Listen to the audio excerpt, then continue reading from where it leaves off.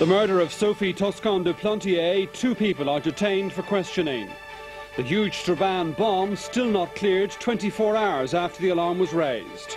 And for now, business as usual, but nurses divided over whether the strike should go ahead.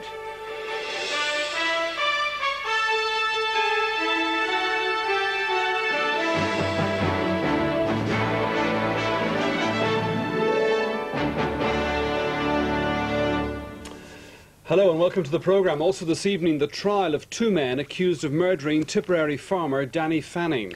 There's been extensive flooding in Galway and Limerick during the day and fears of more this evening. And Steve Staunton is the new Irish captain as the team prepares for the friendly against Wales.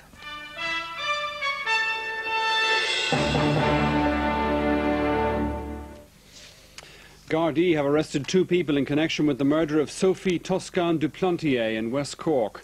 The 2, a man and a woman, are being questioned at Bandon Garda station. The man was arrested this morning. The woman was detained this afternoon. Gardaí began a murder hunt after Madame du Plantier was found dead outside her holiday home near Schull before Christmas.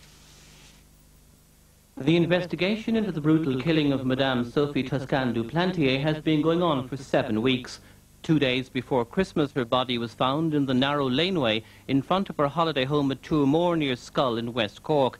She'd arrived there to spend the Christmas period alone.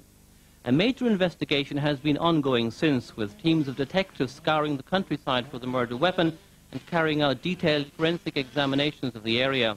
This morning came the first breakthrough, when a man was arrested in West Cork and taken to Bandon Garda station. More than 1,000 people have been interviewed by Gardaí during the course of their investigations, but this is the first time anybody has been arrested and formally questioned at Bandon Garda station, the headquarters of the investigation.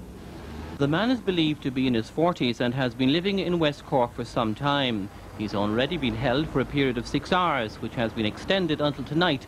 A decision will have to be made about 11 o'clock whether to charge or release him. This afternoon, a woman was also detained and brought to Bandon Garda station, where she is still being questioned. Senior Garda officers are now in conference at the station. Emergency services in the West